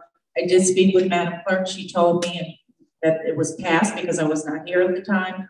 But instead of us going back and forth and trying to find it, time is of the essence. I'd rather pass the resolution and make sure it's done than take that risk and not send it in or send in the wrong paperwork or have an issue that then it stops for our MFT funding. And I've seen this happen before where another municipality did not receive MFT funding because the paperwork was not completed from years past. And when you have a changing of the guards, when you have high turnover, such as village managers and things like that, things get lost in the shuffle at times. So I'd rather, I did speak with Madam Clerk and said that I'd rather be safe than sorry. So this is just a formality. Like I said, it's been approved by the village to expend the funds and the contractor was accepted, but this is just missing documentation and paperwork that the state needs to close their files. So how do you want to make up paperwork that should have been done? They have the paperwork, they have the contractor, they have the numbers. We have to pass the public resolution. That's it. So all that's going to happen now is I'm going to send this to the state, and this will close that. This will close those years where they're missing the resolutions to match the paperwork. They already have the paperwork, the documentation. That's how we were able to match what resolutions needed to be submitted. No, it's not falsification. The state gave direction. Right, and Mayor, I just would like for this, because let's be honest, that not these village managers, there was a village manager that was using MFT funds for payroll. And we got it unlocked under John Townsend going into John Pate's tenures. So I just want to, I think that I'd rather be safe than sorry to go through what we went through back 6-7 years ago. I'd like to ask Ms. E, what happened to 20, 21, 22? What happened to them? Yeah. Well, we have a public works director, and primarily. Somebody just said that it's up to the village manager. Well, it depends on. All right. The public works. So we're gonna move this on. No, I need to know. Ms. Morgan, you can ask her after the meeting. No, I want to ask her. I want to Ms. Morgan, just a second. I'm sick and tired of this village. I have paperwork, losing money. Is our consensus to move forward? All kind of stuff. Yes, we'll move forward. I want to hear what happened. And that's why you wanted to go all through. Let's go and just do all of these. We don't do that. I want transparency. Okay. I'm sick and tired of all of this. Thank you, Mrs. Morgan. I'm asking her a question. I'm waiting on an answer. I'm waiting on, I want to hear. Well, okay? you're here. I want to hear from this. I want to hear from this. This is a public meeting, not a meeting of the public. So really, as I've indicated to you before in the past, at most places, what they do after the public comment, the board talks about this issue, and they don't actually allow this back and forth. The fact that they allow this is I want great. everybody to hear what Ms. E has to say. Ms. Morgan, please. million. You can tell her after you talk to her to the meeting. It's not going to change anything. We got to move it forward. And board, since we got the presentation from 5-1K, they're here, we don't want to hold on them. So let's bring them on up. If that's okay with everyone else, let's move them up. Just go ahead on the school. Yes. For Papa Louie.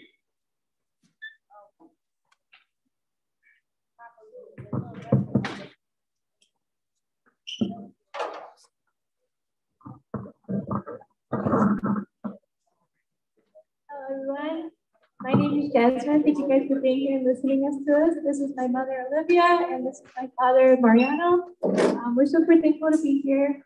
The reason we're here tonight is that we're hoping to receive a liquor license. Thankfully, we've been open now for 3 years. Our restaurant started back in 2019. Right before the pandemic, we were ready to hit the ground running, but unfortunately COVID kind of slowed us down a little bit. And then had our doors closed for a few months, but thankfully in July, we were able to open July 2020. It's been really great. The village took great to us. The mayor has seen us a few times. Some of the trustees have come by as well, so we're super thankful. We believe the town, although it's a little outside of the town, kind of on the far end of it, we still get a lot of support from you guys. A lot of our customers have been asking for an expansion, and thankfully this year we were able to do that. Most of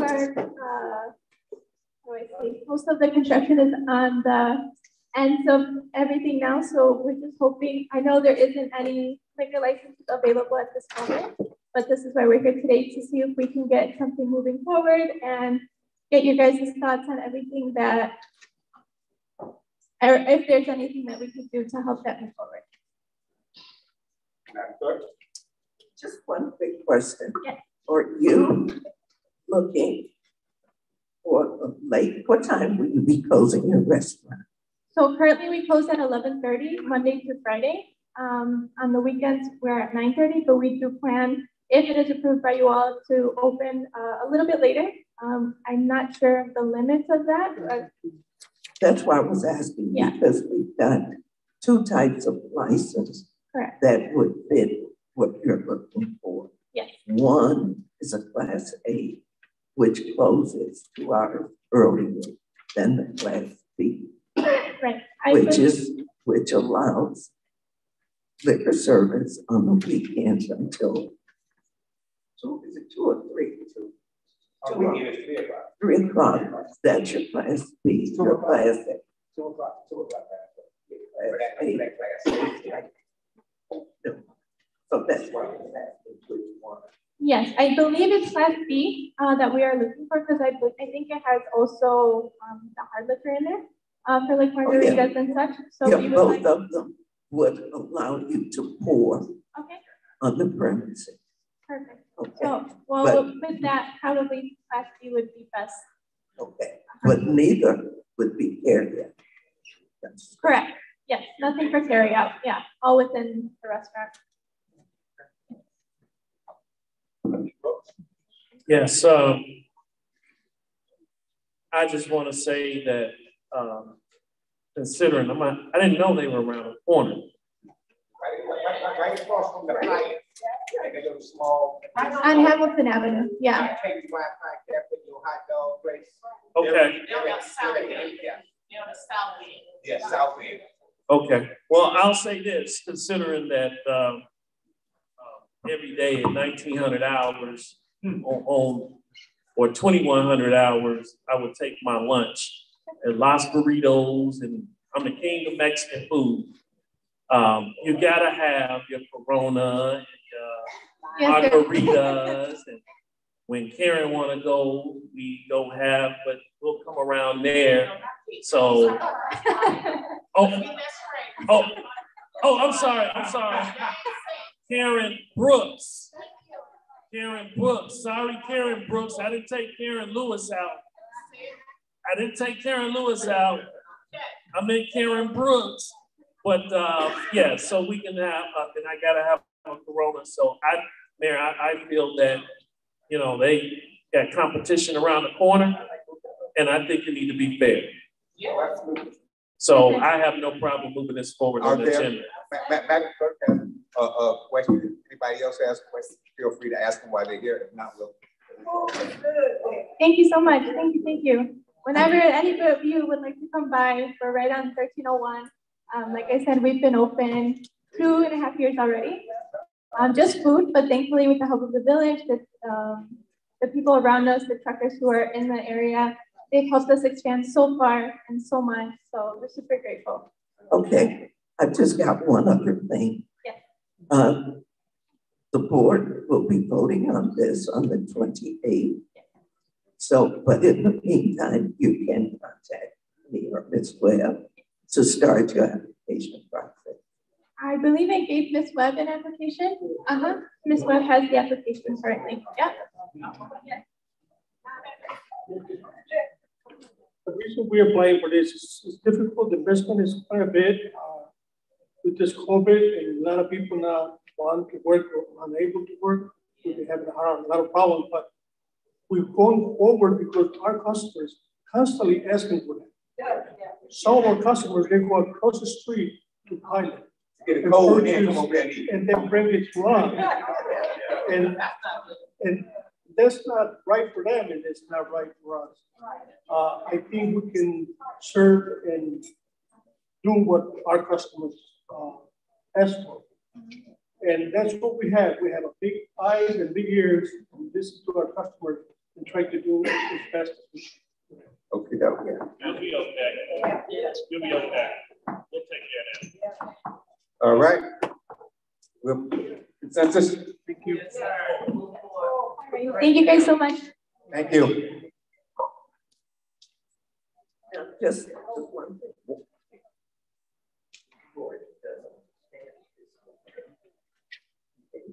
Our legal support to add. I just want to ask. Why, sure. Did you all hear about a car being sworn up all the time? On the agenda for the 28th will be to amend our liquor license ordinance, which is 8 and add one class B.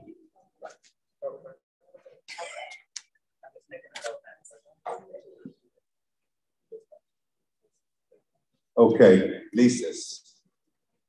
51C. Lease agreement for Unit 3841 United Dental Resources Corporation. They are requesting a 4-year agreement at $700 a month with the option to renew. Are there any questions? This is American Dental. Go ahead, Manager Scott. And so this is for America Smiles, which is currently units 70 and 80. Mr. Keith Crittenden, forgive me if I said his name wrong, but he is currently there at American Dental. He's been there for a long time. He has that dental place that makes dentures and partials or whatever. So he's right here. And he is looking to expand. He is looking to, he would like, what is that, 38 and 40. And he wants to move forward with a lease agreement.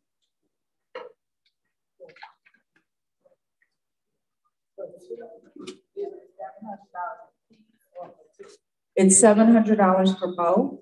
Currently, he is paying $2,000. Well, it would be a total of $2,308 for that unit, those 2 units, and these additional 2 units. He would like a four-year terms, and he would like it to run concurrent.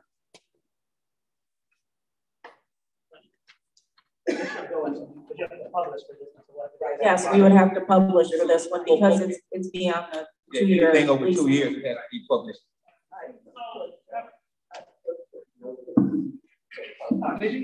So a question that was posed to me, did we ever do like a market rate for rent for the town center? Because one person brought it to my attention, which makes sense, that say for these guys, Alkaline, that's $1,000, right? A month that they're paying. That's someone, oh, I heard something. Someone said something, but no, are they, you know, $1,000, the square footage? Oh, I think in 2016, there was something that was, if I'm not mistaken, 2016, there was, go ahead, We can't hear you, T. In 2016, the village did, and we have what's called a uniform commercial lease for each property, and it's based on square footage. But I do have that, and that's where I think they're getting the amounts from 2016. Because at this point, we have, I guess we consider this the town center project, where we done threw all this up here. I guess we marketing this out. My question will be, if the amount of money that was poured into the town center, wouldn't it raise the value of it like you would do if you did a house?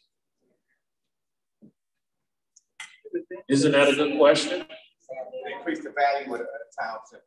Right, it increased the value of the town center, but also, I mean, who would go buy a house or have a house, value is $20,000, and let's say you pour $50,000 into the house. Are you still going to rent that house out at the value of $20,000, or are you going to rent it out possibly to the value of $100,000 for the house or the property that's next to it? I mean, that's the reason why I just asked that question, because it's 2016. That was 2016, but since 2016, look what done happened to the town center.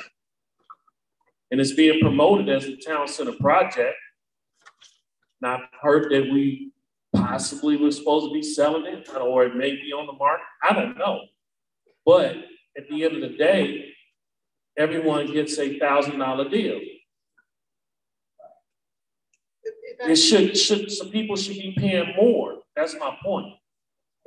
So we want to make sure that if we're going to hand out 2 units at $700, I mean, that's a sweetheart deal. We can't keep giving sweetheart deals. If the village is supposed to be becoming better, the town center is supposed to be improving, why are we giving these sweetheart deals? That's my point. Can I just make this statement? Back when the mayor first came in, he brought in these people over here, Alkaline Water, gave them $600 a month for 6 months. If you're gonna say something, just say it right. After that, it was $1,500 that they were supposed to be paying. $600 for 6 months and $1,500 from that point on. That's precisely what happened.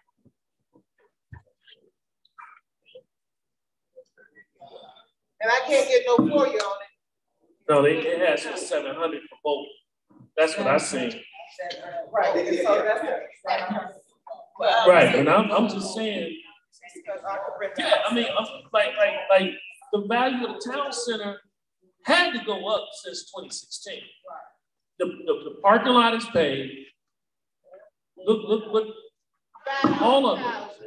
So, and there are businesses in here, and if people want to come here, I'm just saying that $700 for 2 facilities, even though I like him, he's a good guy. I met him. But I'm just saying that it's $700. Should we consider for two storefronts? Let me add this. So it's a little under 900 square feet. I also spoke with Claudia and was working to get a spreadsheet of the leases. I'm going to start to put those leases and spreadsheets together so that we can get a hold of the amounts of income that we're bringing in. I do think the reason why I wanted to do this spreadsheet is because I think that as these leases come available, we do need to look at increasing the prices. We got questions back here. What's that, guys? And actually, before the meeting, trustees, me and village manager Scott actually were discussing this. in regards to, you know, trying to get a spreadsheet for that. I mean, because you bring up a valid point. There's no doubt about that. And I guess from my standpoint, maybe what you want to do is, you know, you get the spread, you can, you know, we get the spreadsheet together and you can look at it so you know where you are and you can assess kind of where you are. Because I don't disagree with anything what you're saying, but it just happens to be, this was a conversation we actually had before the meeting, talking about, you know, what are your, you know, she wanted to get it done, so you guys are informed about all of the leases that you have here. So I don't, you know, obviously it's your decision of whether you move forward or not, but maybe part of the moving forward process is getting that spreadsheet so you can say, okay, this is where we are, but really we want to going forward, we're going to do this. I mean, that may be your best option because Trustee Brooks, I think you're right. Like, you know, it's, now I don't know, like, depending on where you are, you know, like if you're in downtown Chicago, lease prices are actually going down because everyone's moved up in the pandemic. But if you're here, you know, maybe lease prices are going up. The idea of where you are is maybe something to discuss. May I say something, please? Yeah, go ahead, Ms. Webb. I have maintained a spreadsheet for the last 4 years, no, longer than that, 6 years or longer. I have presented to the village manager a spreadsheet that has all of the lease expires, the date they expire. In fact, the first lease that expires is coming up would be the barbershop in October 22. The rest of the leases expired, I'm sorry, 23. The other leases expired in April of next year and October of next year. So the first one that comes up won't be till October. I also have put a spreadsheet on there that all of what the leases are per month. On the spreadsheet, it shows also how much we get in per month and what we get in here. So, but I did give that to the village manager, and I can give it to you, attorney. I can forward it to you tomorrow. It shows the date when the lease expires, the name, and how much each unit is paying. Yeah, no, it was just a conversation we had. So she's no, but I'm just saying I have supplied that information. Okay. And that was been over a week ago. So if you like to do it, I can send. I'll actually forward it. I just wanted it reorganized, but I'll send it as is. Yes, please do. That has all the information that's needed. So like I said, that's up to the mayor or that's who I report to. Well, that's who I report to. She got to come to him. Excuse me. I want to know if we're looking at this is unit 100. Am I correct? And we're looking at 3 units. Is it comparable in size to okay? So how much are we paying a month? Or how much are they paying a month for this unit at 100? Right now, 100 is this is per the village manager. They are paying $600 a month until they open. Now wait, open the door. No, we originally spoke about that, and when I ended up going back and reading some of the things, talking to code enforcement, and some of the things that had happened in the past, I did not sign an agreement, as Webb is aware of that, and I am going to sit down and have a meeting with them about things that expectations and things that need to be done or they need to leave. So if we're paying, they're paying $600 a month. Are they current? Yes, they're current. No, but as of this month, I believe they're not. As of this month, they have not paid. I've submitted bills to them. They did not pay as of this month, and I submitted a bill for $600. So how about the money they put in? Now wait a minute. Now let me say this. Wait. That's somewhere you don't want to go. Not here and not tonight, because I will expose them. And I will expose people on this board when it comes down to it. So let's look at this situation, and we're not going to go there. Because they've gotten over for the last 3 years. Now, I have documentation, and it is not about how much money the village has spent, how much money they've spent. It's how much money we've given them to do things over there. So if they're not current and it's $600 a month, which is just ridiculous, that makes absolutely no sense. We don't even know what's in there because from my understanding, the fire chief is not allowed in there. So we need to figure out what's actually going on in that building at $600 a month because it makes no sense. Now the dentist is paying how much? $1,600. No. The village is paying $11.54 for unit 70 and 80, so it's $23.08, $22,308 per month. And they do pay on time. Now let me say this also: the fire department has been over there recently. Well, he told me he had. No. He could have been in the last week. Within the last week, but they've been over there how many years? It's been at least 4 years, and they told us.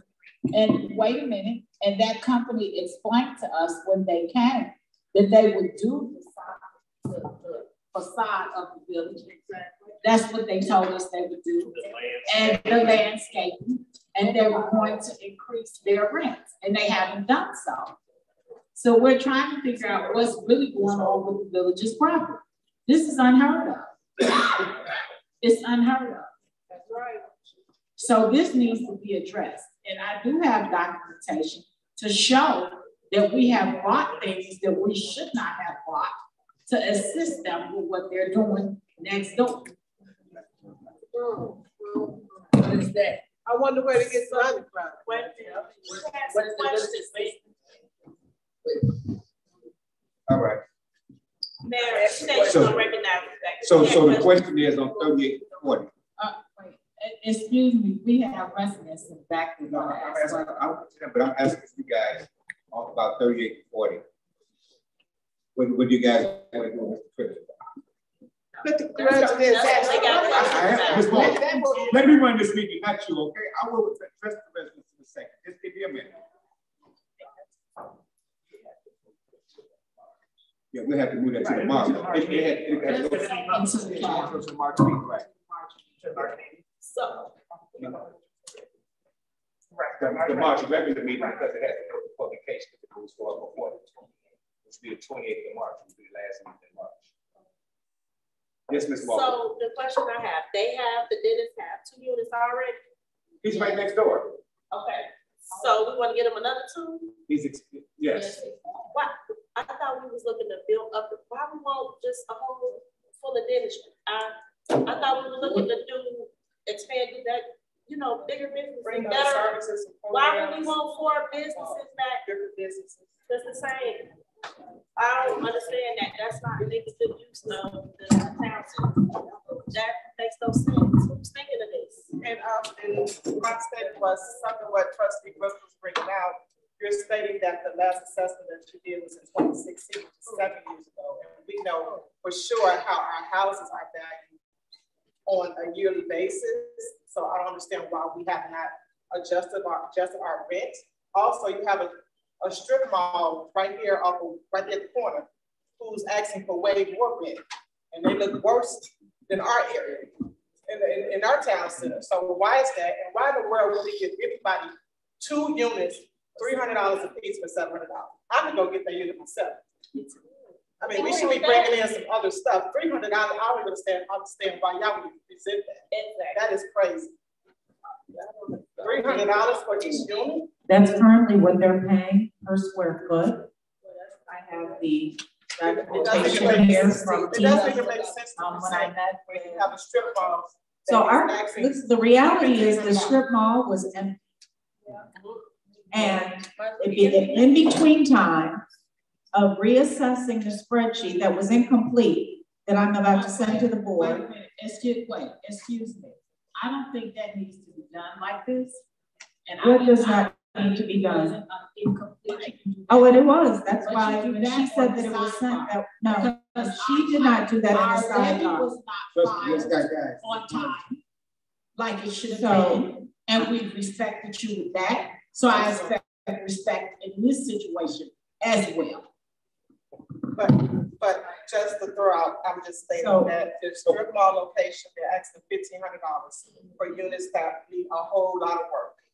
And our units are looking much better. We did some improvements. So I don't understand why it would be even acceptable to say you should be doing your market analysis and say, what does this property need to be rented out? Go ahead, man. Go ahead, man. Yes, I want to address Trustee Sonia about what she said. She stated that we helped buy some items for this unit year 100, and I was asking, what did we help with? What are the items? We helped with all of the civil panels of the unit, and about $5,000 without board approval. Yes, we did do that. We can So 46,000. 40. You sure? Yeah, I got it. 46,000. 46,000. And like this. Yes. Without what? $46,000.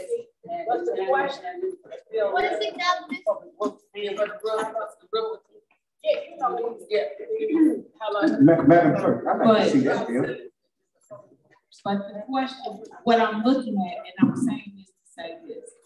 This is the taxpayer money. Yes. This is their money, and we have to look at it. And we need police, and we need things that we need in the community. And my thing is this. We need a spreadsheet, Mrs. Scott, that would, I understand where you're going. Okay, I mean, with the, you know what? Regardless to whether it was to your standard, not UW's, or was not to the board standard, but we did not do this public.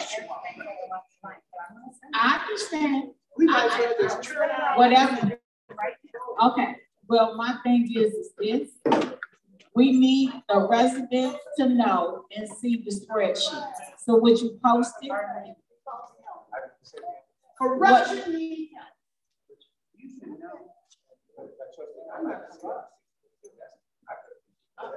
I don't think that's the appropriate thing to say about me. I'm the one that's paying all y'all.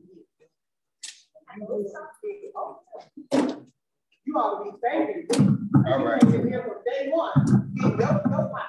So what are we doing with the consensus? Oh, yes, it is.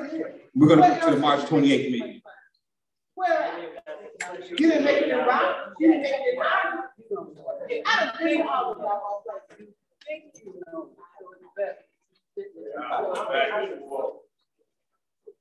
That's not going to hurt.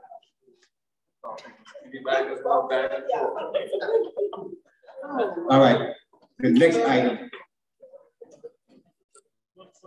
5. What's the consensus on this one? Move to the March 28th meeting. Yes. All right. The last item would be a discussion ordinance lease for Unit 34 with our steps for NFP. It's in there. Good evening, Mayor, trustees. Oh, sorry. Good evening, Mayor, trustees, especially the citizens. We're here tonight. I'm here tonight to talk about. I'm here tonight to talk about our steps of order and what we are hoping to do. Your name. My name is David Collins, and I'm here tonight to talk about what our steps of order is hoping to bring to this community. In fact, we're already here. We've been operating a not-for-profit charity in the south suburbs, ranging from Dalton all the way to Monique. I really got familiar with UP because I call her a friend. No, I call her a friend in Dalton. And she was very community-minded. I'm talking about Elizabeth Scott. She was very community-minded. And she was always supportive of different events, different activities, different things that we would bring to the community. I remember one, we did Major League Baseball pitch hit and run. We had mayors, all the mayors around the community. We even had the senator, and we all got together. We did a commercial. It brought some great community spirit, and it was a lot of fun for the children. Fast forwarding, I've worked with Ms. Scott on clothing giveaways, food giveaways, different activities for the community. And we specialize with helping the children.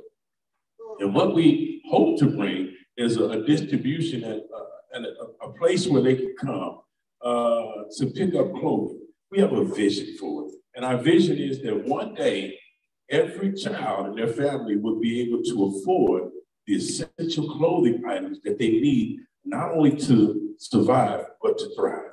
And so all the items that we're gonna have in our shop it'll be available to the children at no cost. I've got 2 grandchildren in Coretta Scott King. And I graduated from Governor State University, so I'm very, very familiar and bonded into the community. I've seen a lot of people come and a lot of people go, and what we're hoping to do is just put a stopgap. And we want to bless the children so that we all can move forward. And that's just it. We've got a 3-step model. We do clothing drive, we collect clothes from donations to corporations, we collaborate with the community at large. That includes government, private business, citizens, wherever you may fit in. We've got room at the table. And once those clothes are gathered in, we process them currently at our storage facility and our partner sites. We can use this as one of our major places where we can, let's say monthly, we can do a free shop where the community can come in and get what they need for the club, for their children. That would include shoes and Pampers, different things, different items that kind of crunch the budget. We figure that what we have to offer is something that is valuable and will be helpful. And we really, we love doing what we're doing, and we have resources to get it done. And that's the reason why we're here asking for a lease tonight. All right, are there any questions of the council? Trustee Jenkins?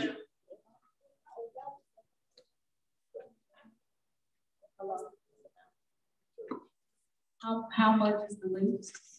$900 a month. Wow. Wait, hold on. And let me say this. Let me say this as I stated earlier. As these leases come available, and also if you could please look, I just sent the spreadsheet, and it's forwarded straight from Ms. Webb with incomplete things on it. So I say that to say that as these leases become available, we need to increase the rent, and we need to look at and reassess these units. This is a new lease. This is a lease that it's a new leasee. We need to look at increasing the rent. So this is one of the rents that is going to be new. And I do think that the rents do need to increase. I agree. And that is why I was trying to get a spreadsheet, but I need a completed spreadsheet with all of the stuff so that I can tabulate and look at where we're at. All right, man, let's work on this. On this first.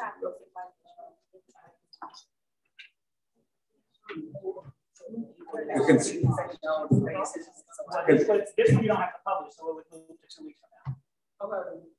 Consensus, questions? I got a question. I do have a question. Yes, sir. I was looking at the website. I saw ministerial services. I just want to make sure for the record that this is not a church institution. Well, our not-for-profit is a charitable organization. We do have support in the ministerial field, like I said, but we understand separation of church and state. And what we're proposing to bring here is going to be on the charitable basis, so we can collaborate with all churches, not church services. Okay. But we'll be able to collaborate with all services. We want to bring in some volunteers from governor, state. We want to go into the schools. We want to do a whole lot of things. So it's a business based on just helping the children. Okay. I just want to clarify. Ms. Walker? How do you get your finances? How do we get our finances? Now, our finances come in a variety of ways. We partner with local businesses, citizens just like yourself, community organizations, government officials. We have a broad array, and we believe that it's valuable, and the people who fund us, they believe the same thing too.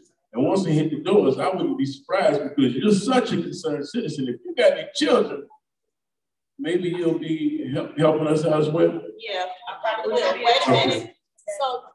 So you will be able to fund the 900? Well, that's what I was getting at. Well, at this point, we are able to pay the rent. Okay. Right. What about the tax bracket for people donating things? We are 501c3.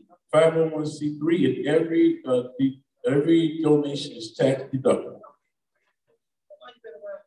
We've been operating this arm since 2016. And you said you're out of Dalton right now? Right. You can look at our website, you'll see a whole lot of things. So we've got a lot of things that we participate in, and we're sustainable, and we plan to be around. All right. I know you said for children, folks maybe of clothes.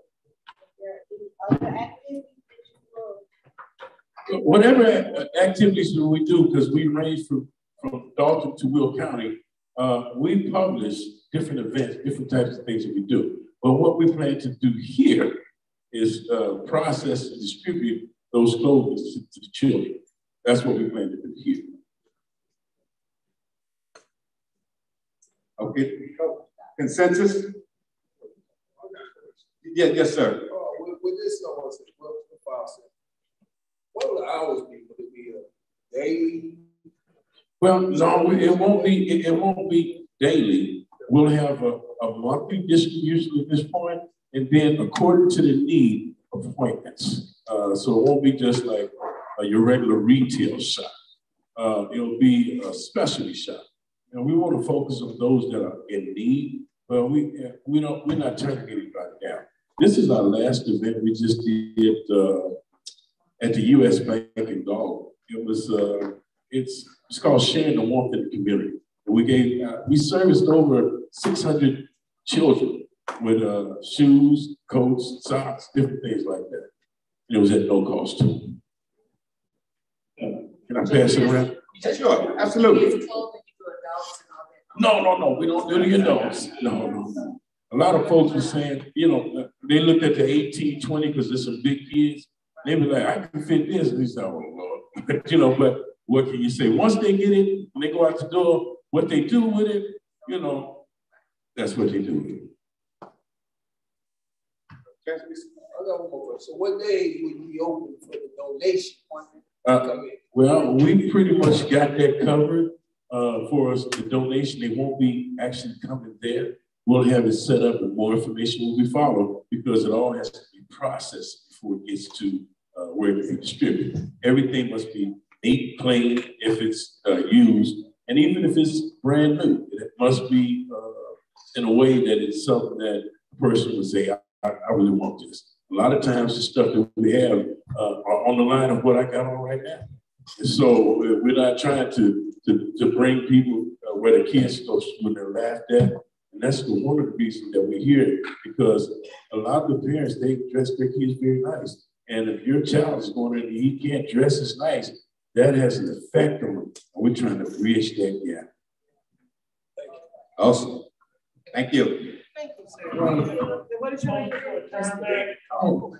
We're going to move forward. Move forward. Yeah.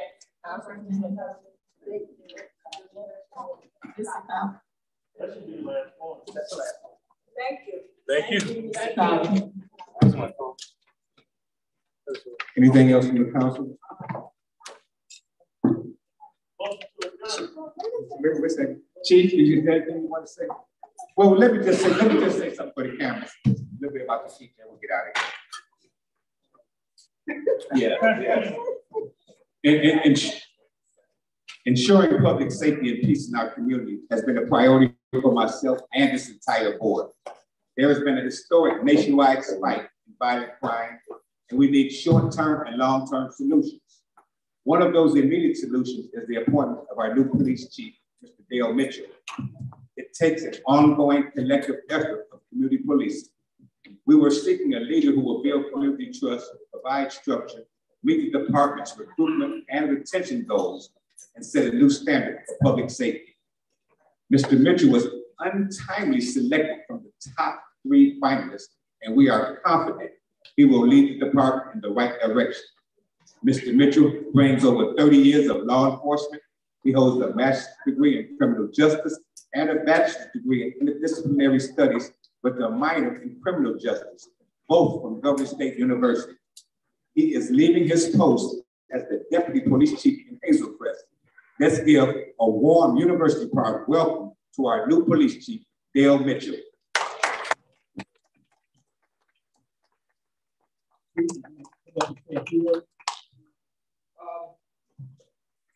I can be very brief. Okay,